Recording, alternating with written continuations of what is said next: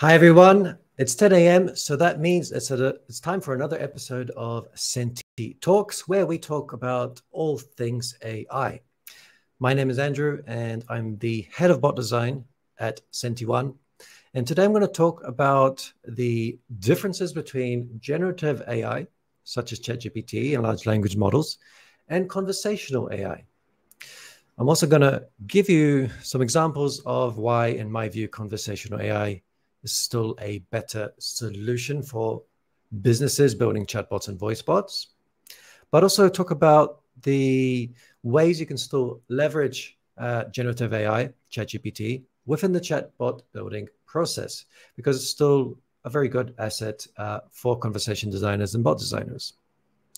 And I'd like to start off with talking about the history and then talking about the differences between generative AI and conversational AI. And when you look at this timeline here, back in 2016, we had these very simple bots on Messenger and Facebook that were kind of simple point and click type of bots that weren't truly conversational because you had to follow a very linear path, and also had limited business use cases because they were not fully integrated with business systems or CRMs, knowledge bases, and needed quite a bit of maintenance as well. But then we moved on to multi-channel, where we spread to different messaging channels, but also into voice, thinking how popular Siri was back then, and Alexa, that kind of thing. And then other technologies such as speech recognition, text-to-speech. And this is where we start seeing the evolution, right? That bots can be quite useful and easily deployed on different channels. But we're still kind of lacking some kind of understanding component. But then natural language really evolved. The AI technology part of it came into being. So we had NLU, NLP, machine learning, all these kind of technologies that came together to deliver these more natural conversations that are more non-linear, two-way, and were a much more pleasing kind of experience, but also for businesses that you could integrate well with knowledge bases, CRMs, and that kind of thing. And now here in 2023, we're seeing this big rise in GPT-powered virtual assistants, such as ChatGPT or Google's Bard.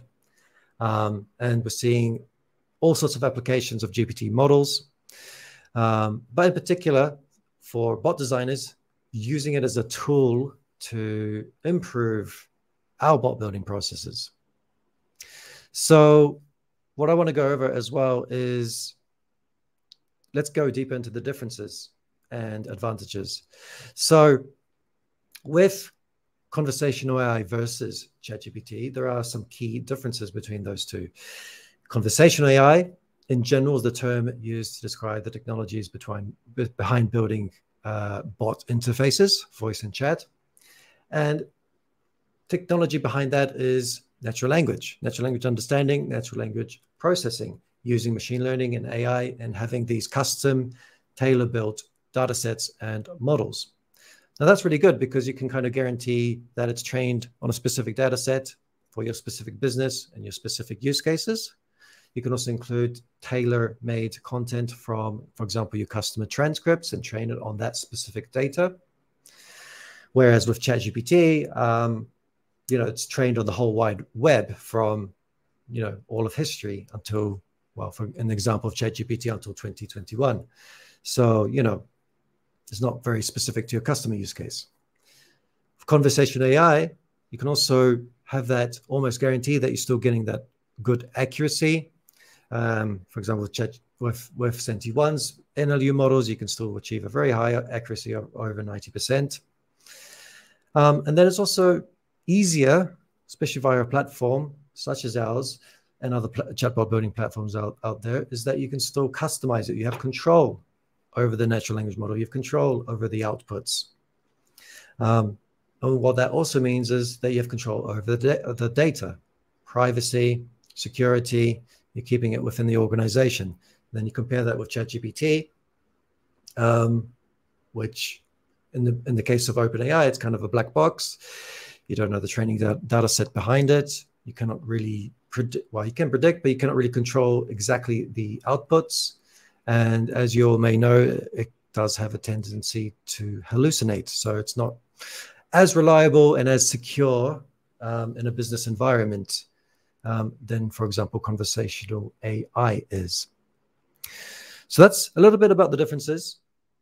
But let's go deeper into the technology behind it. So here we have the components of conversational AI.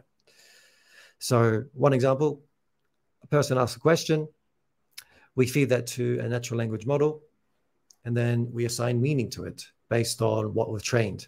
So of course, if we train it on, say, IKEA, we expect questions to be about IKEA, for example, particular product names or IKEA store locations, etc. And we're using all those elements to bring together meaning and understanding, and then delivering a response via dialogue management, so we can control what kind of response we're going to deliver, where we're obtaining the information from, whether it's directly to the IKEA database, knowledge base, etc., or via some other kind of integration, or maybe it's a more complex question you want to redirect to an agent. And then we generate that response back, whether it's voice or chat. We take into account all these elements, the meaning, the content, the dialogue, and deliver a response, an accurate response back to the user. And then we look at the components of generative AI. So with the example of ChatGPT, it looks really simple, of course. I mean, that's one of the benefits. It is simple. You deliver an input, a prompt, a question, and ChatGPT comes out with an output. And then it does all that magic behind the scenes. So with the large language model and the OpenAI technology, which you can't really see behind the scenes. So that's one comparison with the previous step, is that you can see the training data and you know what's been trained. And you can also see the content, the dialogues that should be delivered. So that's the components behind it. But let's maybe look at a little bit about some examples of this in action. So let's see, go to this slide here. So here are the possible kind of conversations you could have, and comparing conversational AI with ChatGPT. So on the left, we have this banking example. What's the recent mortgage rate for a first-time buyer? And then here we have an example that it's obtaining information, current information from, for example, this bank's HSBC's knowledge base, and also delivering the direct content link as well.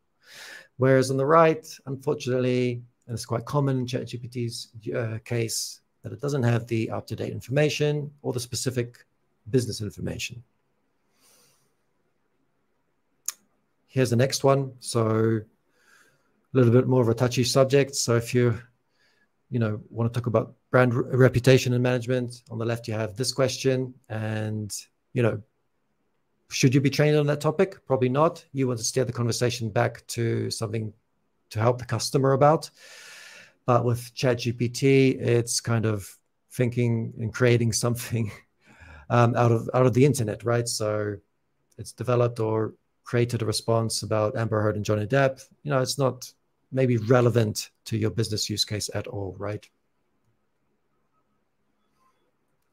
Here we have another example. So, if something happens and you want to refresh the bot or refresh the web page, this tells you, right, it's going to close the session. Do you want us to finish the conversation? And then on the right, it's generated a response that, oh, actually, that doesn't exist. You're imagining, you're delusional, and it's just hallucinating a kind of response, which is probably not the best kind of user experience when you're designing and developing a chatbot in the finance industry, especially. You can think of that as other use cases such as healthcare as well, or insurance. You want to deliver an accurate response as best as possible. But with ChatGPT, with generative AI, I mean, there's still pros and cons. So, you can still talk about how ChatGPT can help you in the bot building process. And that's quite important because the technology is so advanced that it is very helpful in different scenarios. And for example, here at my team and here at SentiOne, we're already using it within the bot building process to help us on our platform develop chatbots and voice bots. So here, 5 of them. For example, building the NLU. You can use ChatGPT or a large language model to develop and create training data sets, which is very useful, instead of having to think of all the different ways someone might ask about, how do I order a new bank card? Or where is my money? What's my balance? All that kind of stuff. You can allow GPT to help you develop those. You can also help, if you know about entities, you can also help create libraries and synonyms of your different product names or different synonyms for banking products, such as credit cards and debit cards. This will help you get started and help you develop that understanding if you don't have it already, or other options as well. So you can create prompts that will help you create those data sets.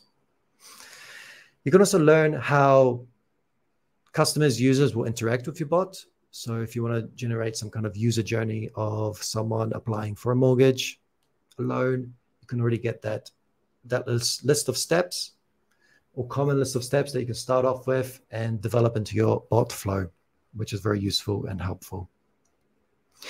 You can also use it for quality assurance and testing your bot, because one of the most time-consuming things about building a bot is testing it.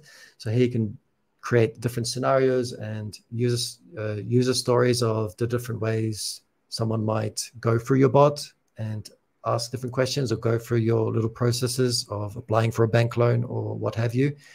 And you can test it against your bot as well. So you can create all these examples and scenarios.